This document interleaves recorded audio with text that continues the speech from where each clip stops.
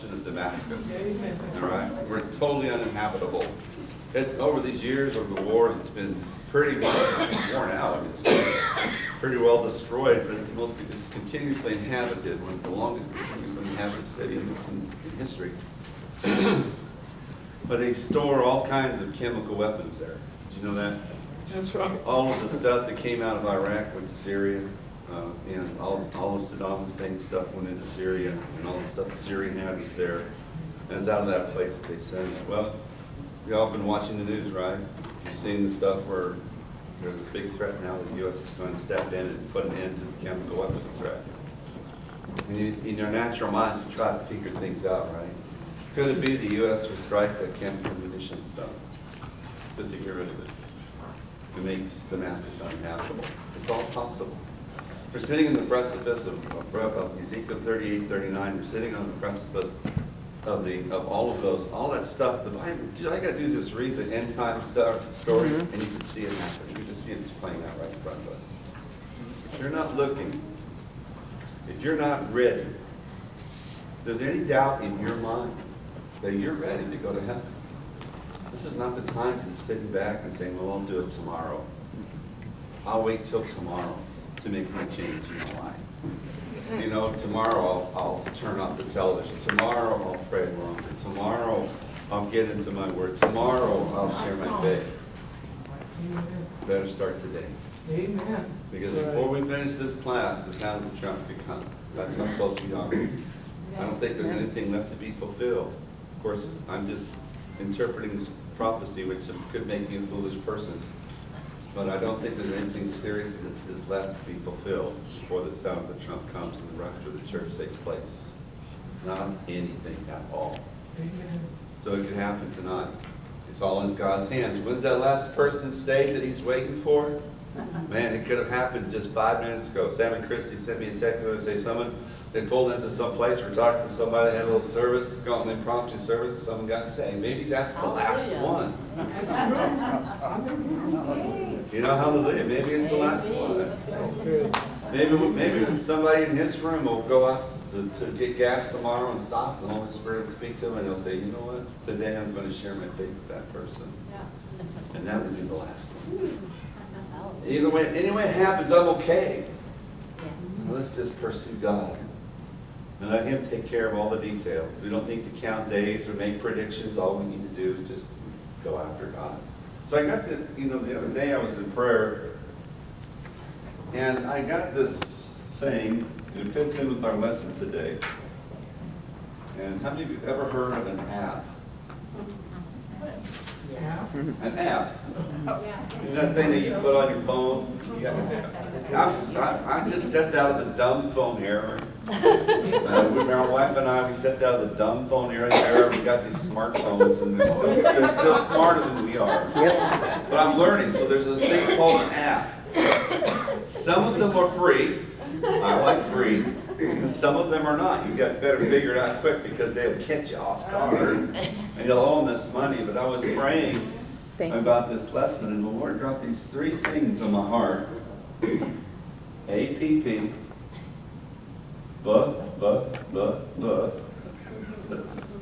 and con. And I said, God, what in the world is that? You know, what in the world is APP and and con? And he said, it's this. He says, this is what the word I want you to tell these people on Wednesday night is. He said, always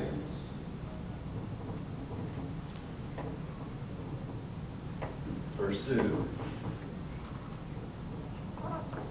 passion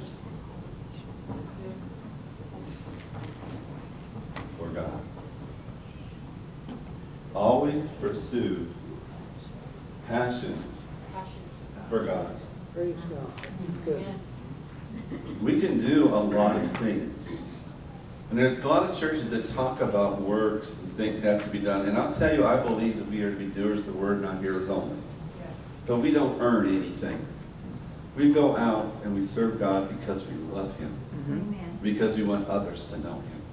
That's why we go to the park. That's why we share our faith. That's why we do everything. That's why we go help the homeless. That's why we go help the down and out. That's why we do everything. It's because we love God He says, do this.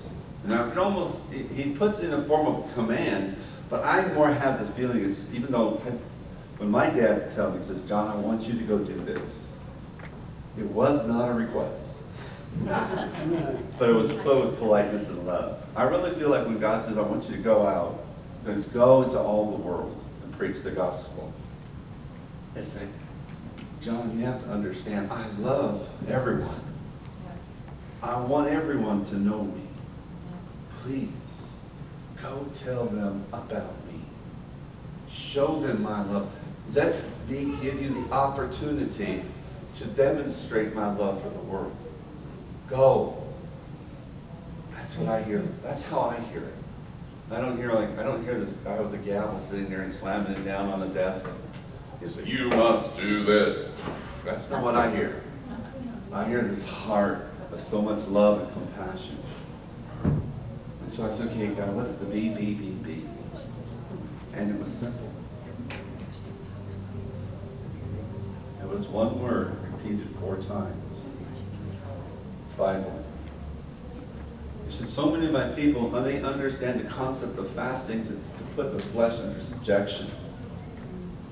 But they don't understand that they cannot fast the spirit man.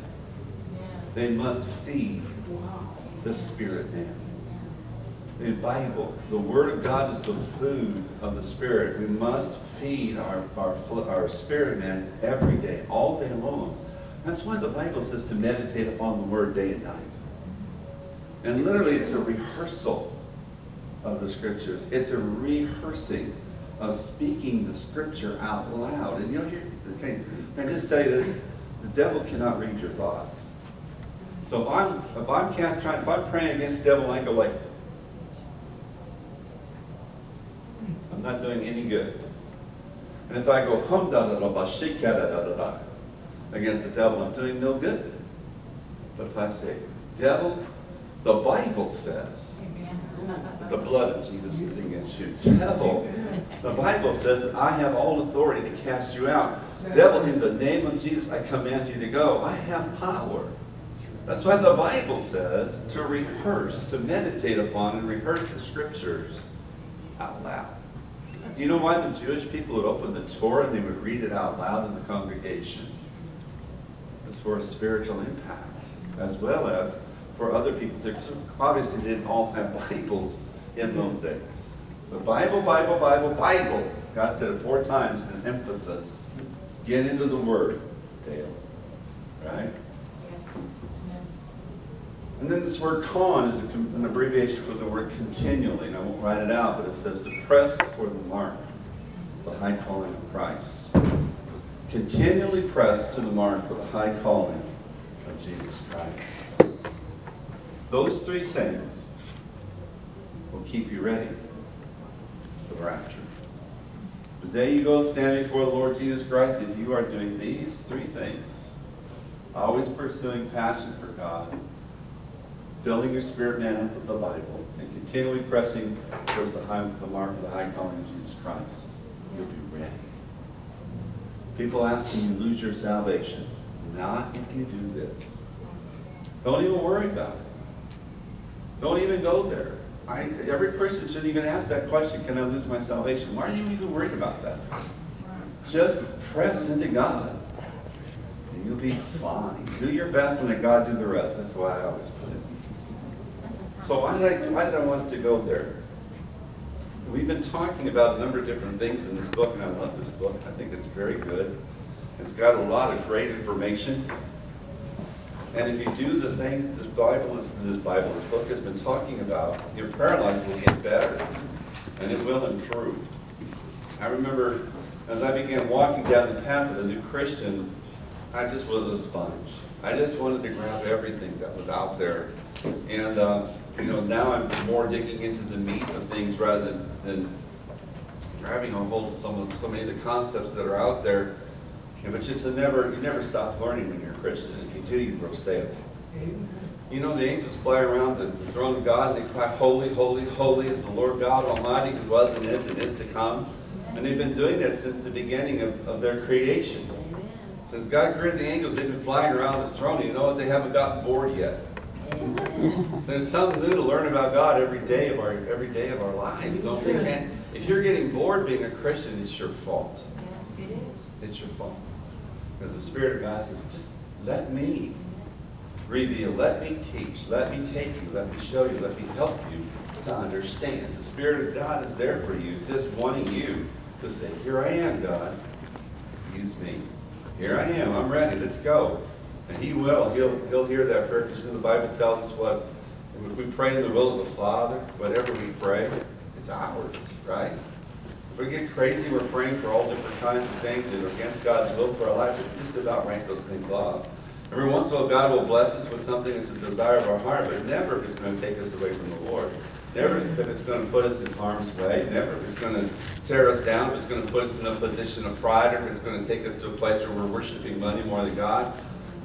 He'll never do that to us. That's probably why I never win the lottery.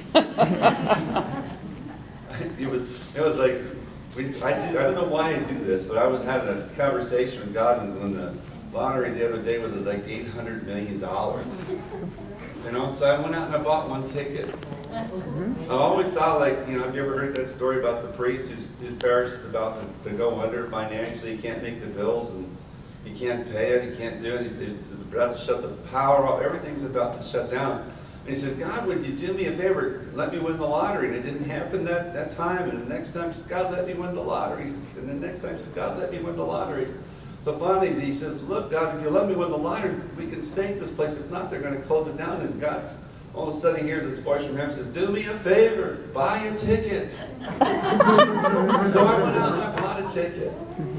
You know, getting ready to go to Africa. There they have so many orphanages. It's a heartbreaker. You go over there and you can't help but have your heart broken. You give them every penny you've got in your pocket. It still doesn't even scratch the surface. Water wells.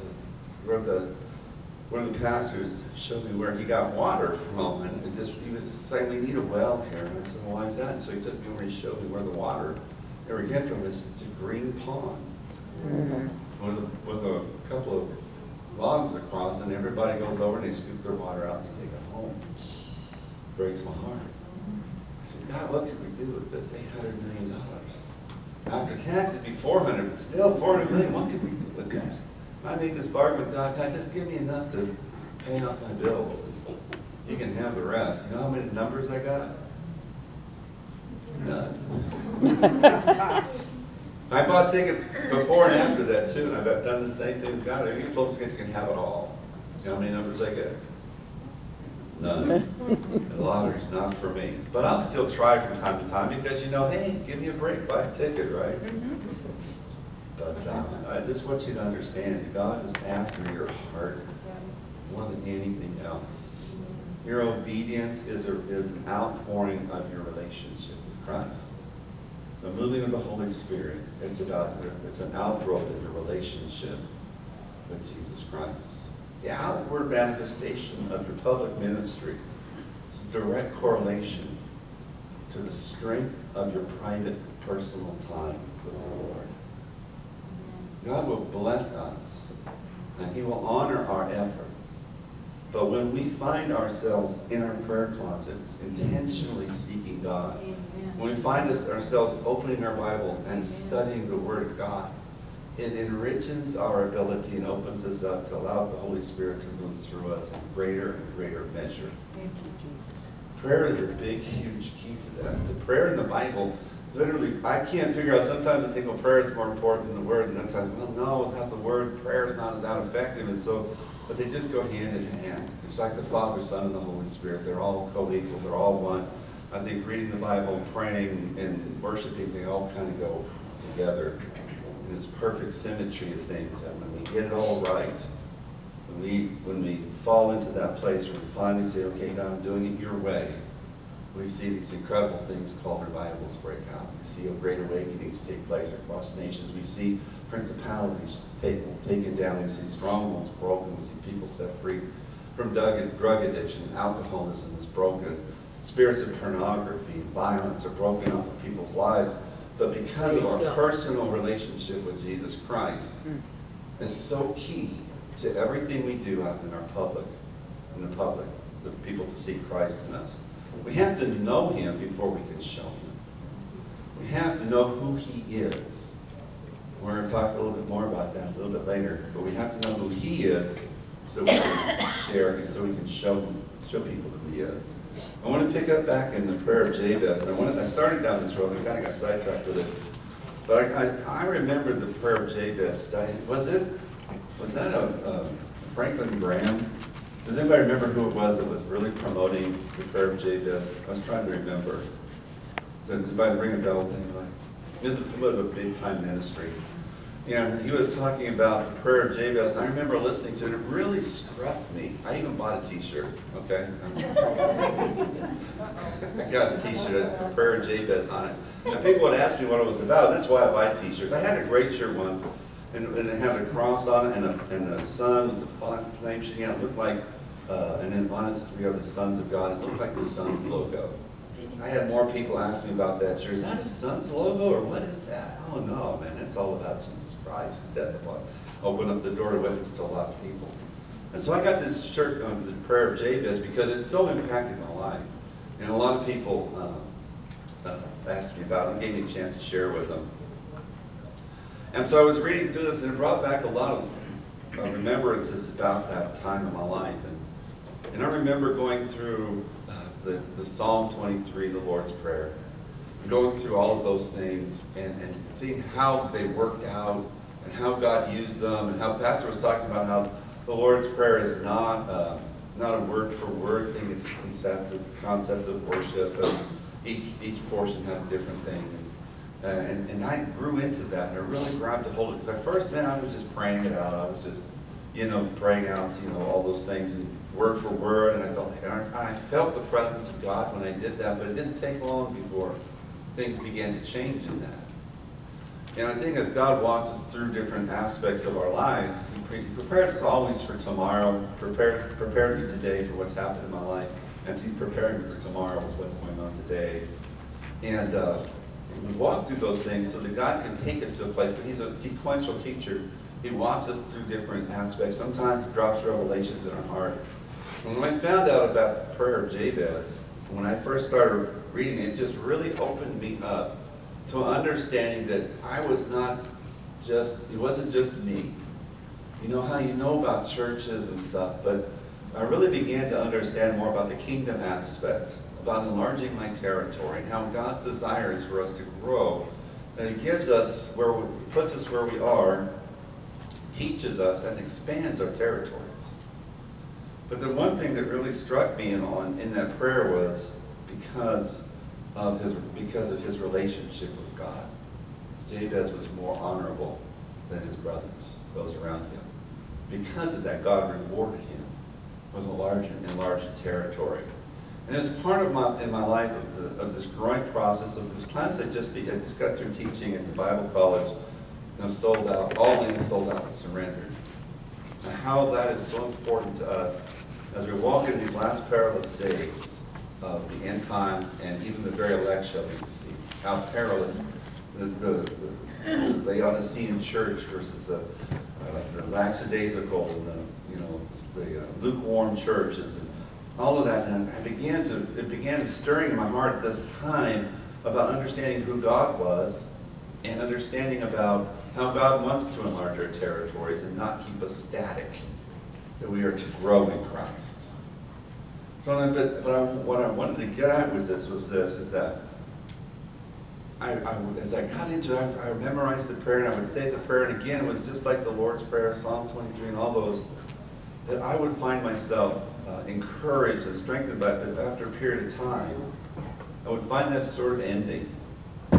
And I found myself, but continuing to do that. And I asked God, I said, what's going on? He says, well, I'm trying to help you to grow out of just a basic understanding of things. And I said, well, God, okay. And He took me over to Judges. I think it's the 15th chapter where Micah made some garments that were used by the priests in their Levitical worship. And as I began to read and study that, he also trained his son up in the way to be a priest, but he had his son was not of the Levite tribe. And but then a Levite who did come his way, he hired to live with him, and he began to utilize them to bless his house. And what I found out over time was that everything can become an idol. Everything can become an idol. They were using things that were holy designed garments. Of course, his was not, because he made it with his hands and he wasn't following all of the rules. But everything can become an idol. And I want to put it to you this way. I'm sorry? I want to put it to you this way. And it's that we, as people, we like formulas. We like 1 + 1 = 2 every time we add it up. We like 2 + 2 = 4. We like formulas. We like those procedures and those kinds of things. Everything should have a beginning and an end. It should run a logical progression. But unfortunately, when we get into the realm of the Spirit, it's a whole different ballgame. Because it's not our sovereignty, it's not our will, it's God's. And he does things differently at times. Because who would have ever thought, after, he would tell Isaac to take his son up and to slay him. Offer him as an offering before the Lord on an altar. God had forbidden that sort of thing. But of course, we know the story. He went up there, and of course, he provided a ram. God does things that we don't understand in ways that we don't understand. We would like to say, and the Bible talks about, when you're sick, call upon the elders. They will come, and they will anoint you with oil, and they will pray for you, and the prayer of faith shall heal the sick. We want to believe that every single time that happened, every single time that we do A, B, C, and D, we will have the outcome of E. But in the spirit realm, it doesn't work that way. Because there's all kinds of things that happen that are at work and at play in the situation, that God brings it out to his outcome and not our own. So we can't stay in this ABC formula. But we have to do this. We have to continuously pursue God.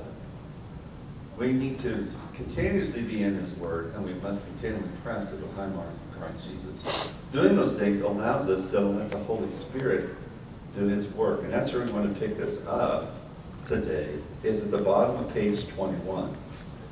Well, let's go back to page 20. We pray God's will when we pray the prayers of the Bible. Jabez prayers, Psalm 23, the Lord's Prayer. We're praying those prayers, and they're for a reason. And every time the Holy Spirit speaks them to you, yeah, say them. But just don't make it something that's where you stay all the time. Elizabeth? I just wanted to share that this is the 4th time that this verse came up to me this week. Praise God. And I just had to write it down. I felt like Psalms 23:4. Yea, though I walk through the valley of the shadow of death, I will feel no evil.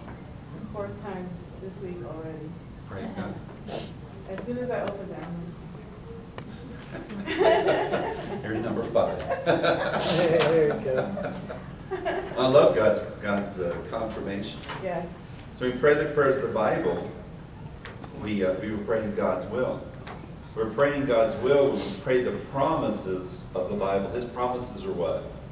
Yes and amen. They are a sure thing. For who? Are they promises for unbelievers? Or are they promises for believers? Everybody. For believers. Are they promises for, are all of his promises for people who are lukewarm? Or are they all of his promises for people who are pursuing him? And we don't want to say it, but the truth is it's for those who are pursuing him.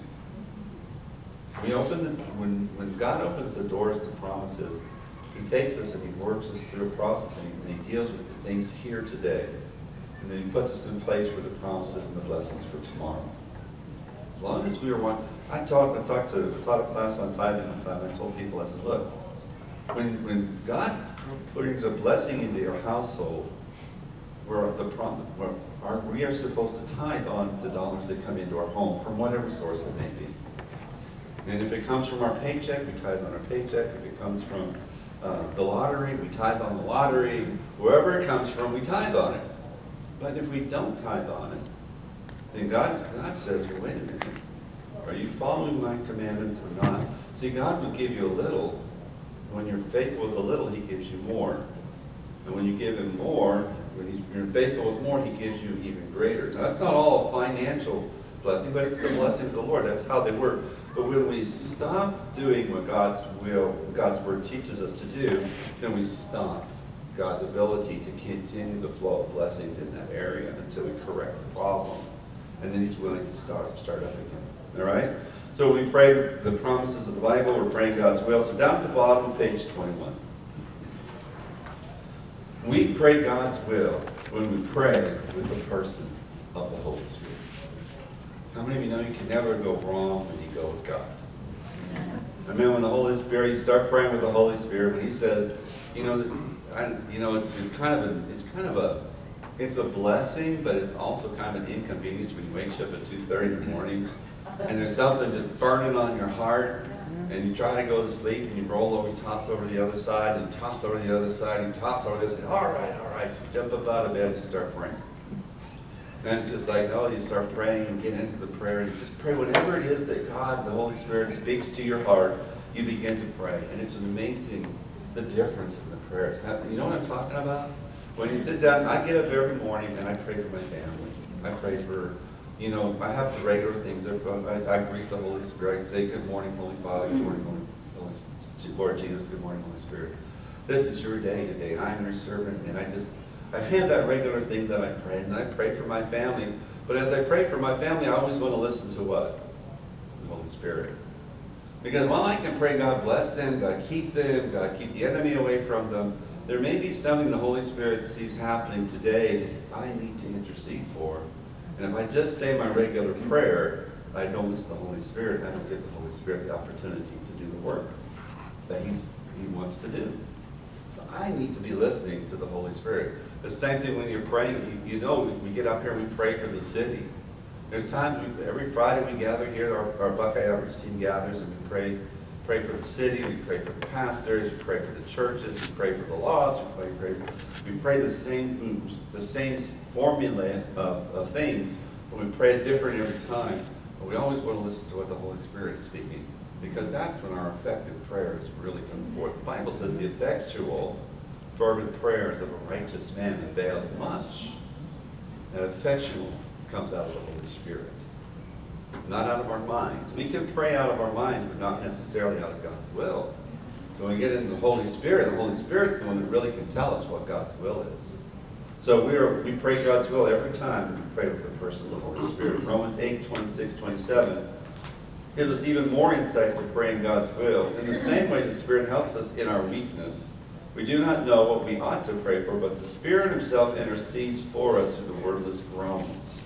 And He who searches our hearts knows the mind of the Spirit, because the Spirit intercedes for God's people in accordance with the will of God. You ever been to a place in your prayer life where you don't have words to speak and you just groan? Have you ever been there? You know what I'm talking about? When I pray for the lost, I often find myself there. When I start praying for the souls of the lost, here in Buckeye and anywhere, I find myself many times just groaning under the weight of the burden that God has for the lost. I don't have the words to speak. I don't know how to pray effectively for them. But the Spirit does. And when the Spirit reaches the place of groaning on our behalf, then we are reaching God so deeply. Sometimes you don't even really understand what it is. And you kind of have the idea of what He's praying about, that you know is then going to be answered, because when that Holy Spirit starts the groaning, you know there's an answer coming.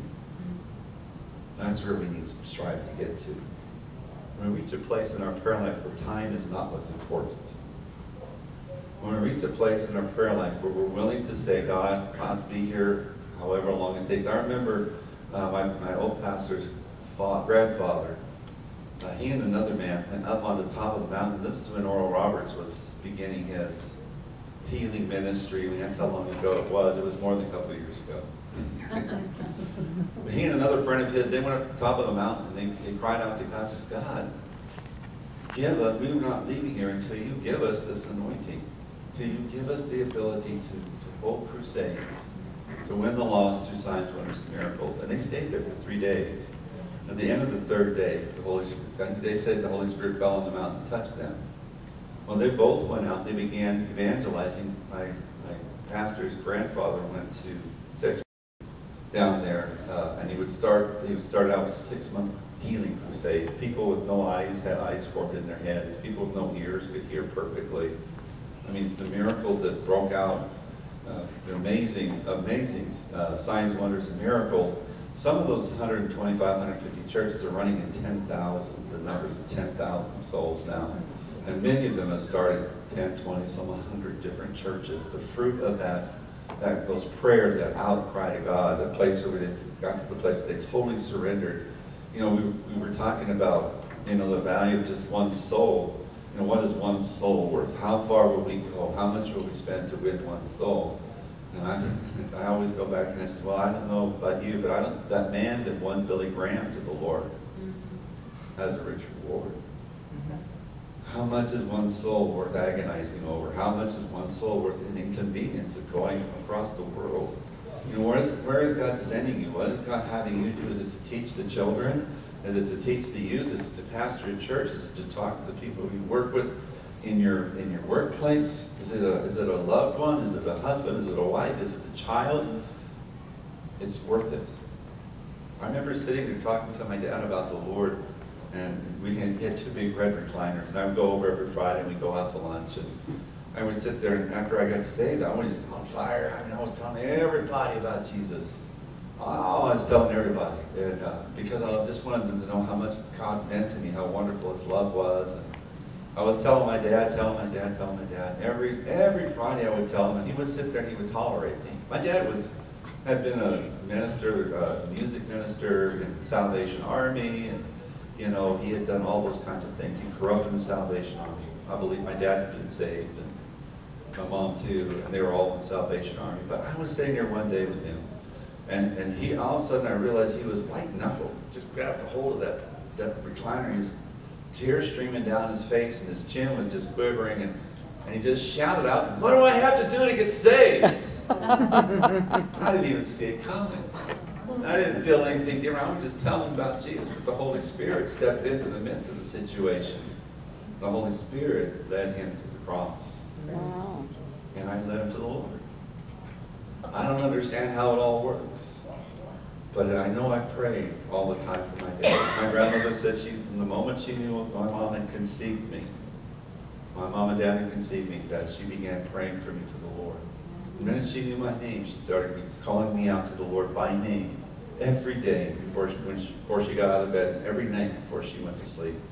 She prayed for every one of her children, every one of her grandchildren, every one of her great-grandchildren, every one of her great-great-grandchildren, all of her life. Because of prayer, I'm where I'm at today. You are where you're at today because someone was praying for you. Right. God responds to prayer. We may not see it over the course of a lifetime, but when we get to heaven, we'll see the fullness of the reward of all the prayers that we've prayed and all the people that we've talked to. Because even though I said the salvation prayer to get rid of the soul winners 100 times, one time, when I was by myself, I cried out to God. Because of them. Because they shared Jesus with me. So listen, the Holy Spirit prays for us because we are weak. We often don't have a clue as to what to pray. The Holy Spirit lives within us and can help us pray. The Holy Spirit knows the will of God and helps us pray according to God's will. Isn't it cool that the Holy Spirit comes to live inside of you? Isn't it cool that He knows every thought? Hallelujah. Isn't it cool that He knows everything you say? Isn't it cool that it kind of gets a little scary? He knows every thought. He knows every word we say. He sees everything we see. You know, He knows what we touch. He knows what everything. You know, and there's God sitting there in my heart, and He's, you know, I'm doing all this stuff, and I'm looking around, and all of a sudden I'm realizing, you know, I should be doing some of this stuff. Because He's knocking on my heart saying, "John, where are you going?" Oh, thank you, Lord. And I changed the direction.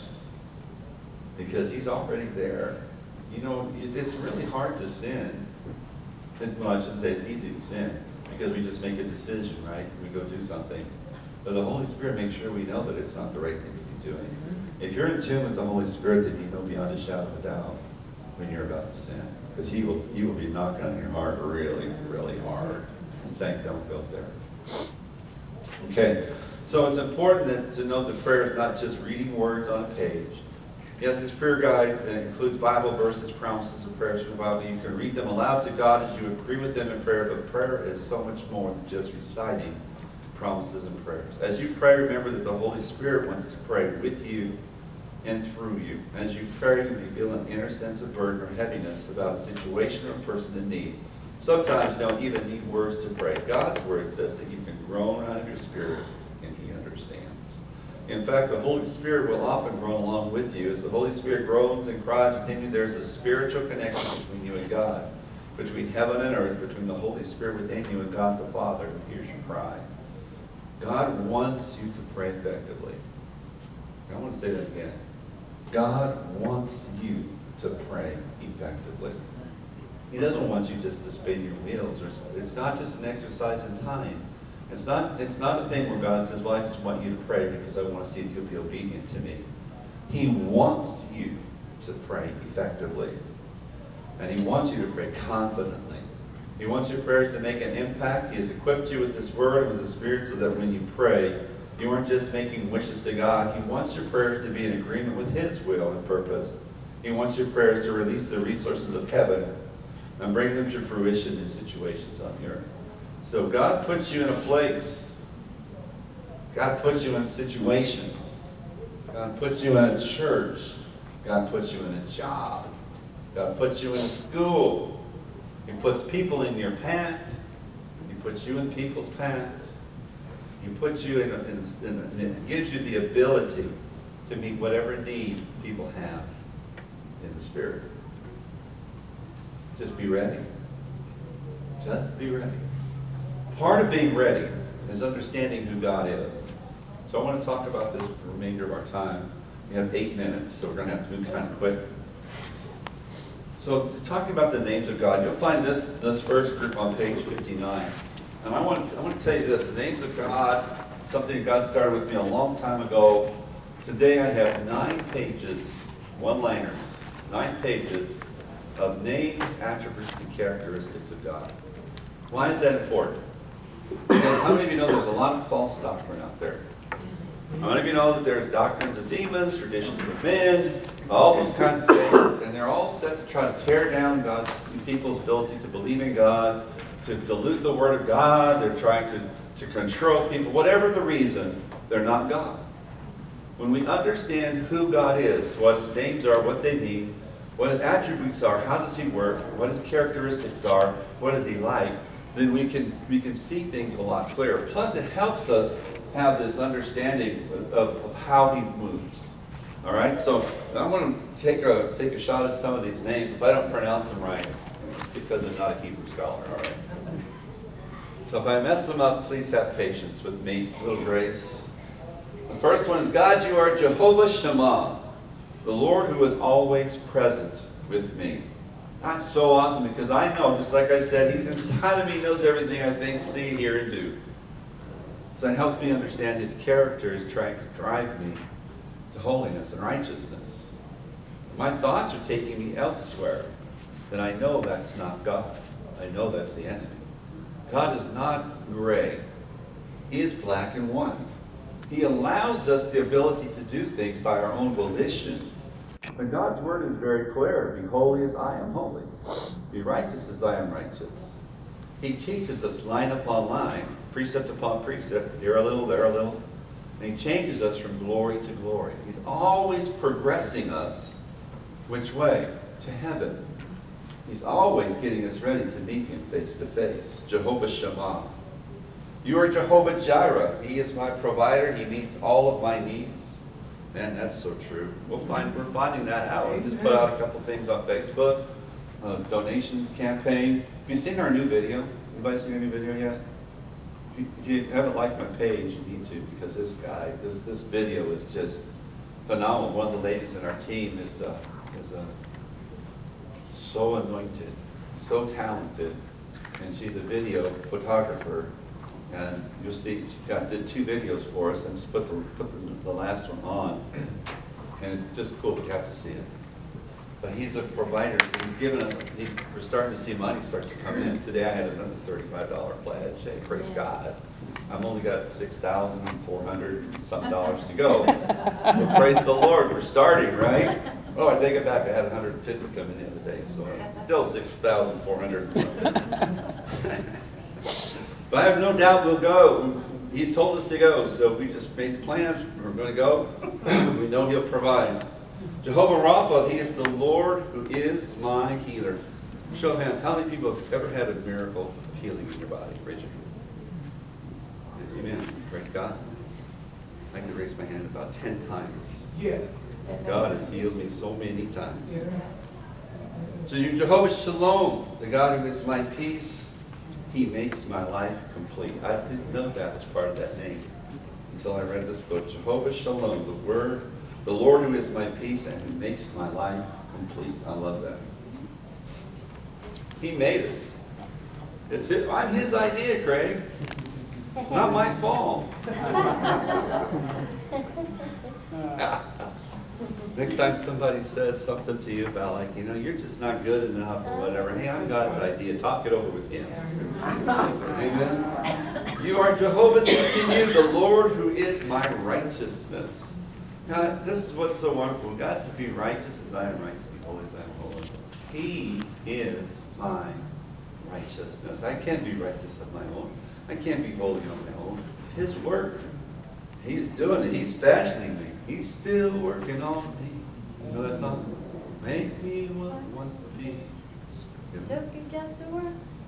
We to make the moon and the stars, the sun and the earth and Jupiter and Mars.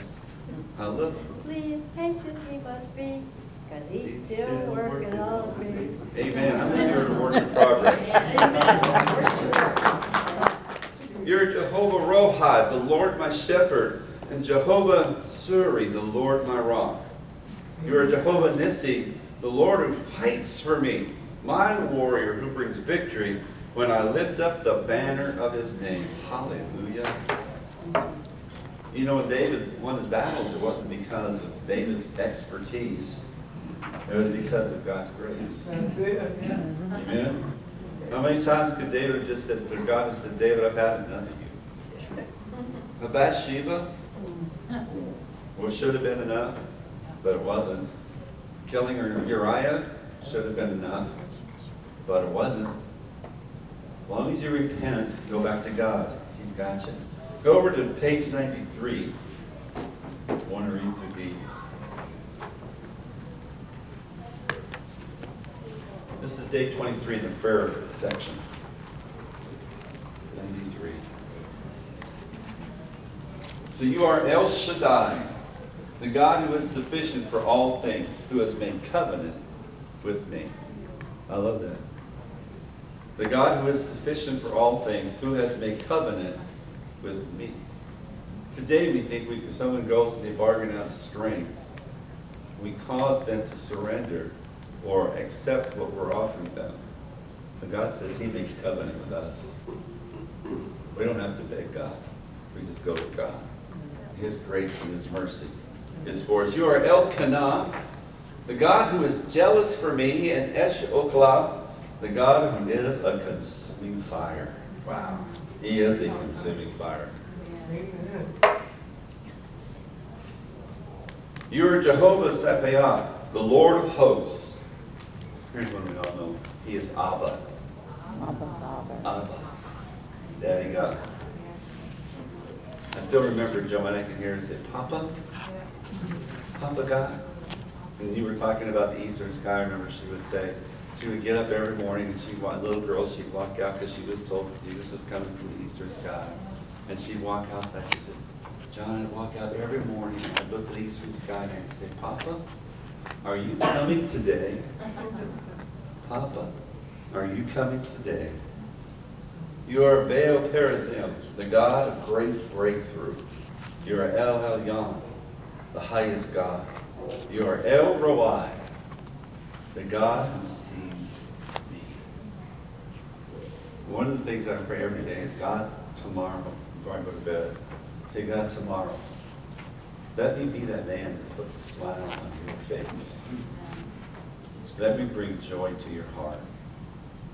In the morning I say, God, today, let me be in your will to do your work so that I can see a smile on your face when I go to bed tonight. Let's all have that kind of a heart. Let's pray. Father, tonight we just come before you. We recognize, God, you are all of these things and so many more. Yes. And God, that you are all in all. You're the all-sufficient one. You are the Alpha and the Omega, the beginning and the end. You're the first and the last. You're the everlasting to everlasting. You're the King of glory, the King of kings, the Lord of lords. But you're also the servant, the shepherd. You're also the Lamb that was slain from the foundations of the world. You are the willing sacrifice that died upon the cross. You were the one that left heaven to come to earth through the womb of a virgin. You walked and suffered and were tempted as we were tempted, yet without sin. You gave yourself willingly, and by your love held your dying flesh upon that cross, understanding that as you did that, every sin of every person of all of creation was being piled upon your life. And in a moment of time, the Father had to turn his eyes off of you for the very first time. You went to death, to hell, and took the keys of death, hell, and the grave. You conquered sin and death. You took the sting of death and the permanency of the grave, and you crushed it under the weight of your love and your mercy. God, where do we begin? How can we even start to declare who you are? How can we even finish in a lifetime of eternity, Father, in declaration of who our God is and all that he has done? All the time will testify. I read in the Bible just the other day when all of the fish and all of the trees and all of the rocks will cry out praises to your name, O God. Even the inanimate objects know you are God. So, Father, we praise you in this place tonight. And my prayer, Father, today is enlarge the territory of every person in this room. Let them encounter God in such a way that they're willing to pay the price, that they're willing to go that extra mile, that they're willing to spend that extra time in prayer, that they're willing to read just one more verse of the Scriptures, not with rapidity, but with thoughtful prayer and meditation. Father, they will see you for who you are in their lives. They will understand your plans for them. Now, Father, they will rise up and show the world who you are in their life. They will not hide you under a bushel, but they will light up the world with the love and the light of Christ and the Holy Spirit's fire that burns within them. In Daniel and Revelations, the fire, your eyes were as of a fire, oh God. Let it be like that for us. That when people see us, there's such passion for Christ that there is no way anyone can come around us without catching a little bit of a singe from the fire of our passion for Christ. God, we love you with all that we are, and today we just come and we just bow before your throne, again asking for your mercy and your grace and forgiveness for our sins. And Lord, that tonight will be an amazing night of sleep, and I pray, Father, you will come and you will speak to us in our dreams, and that we will come in the morning and we will awaken and we will remember what you have said to us through the nighttime. Bless us as we go our way. Prepare us for Sunday, Father God. In Jesus' name we pray. Amen. Amen. Yeah.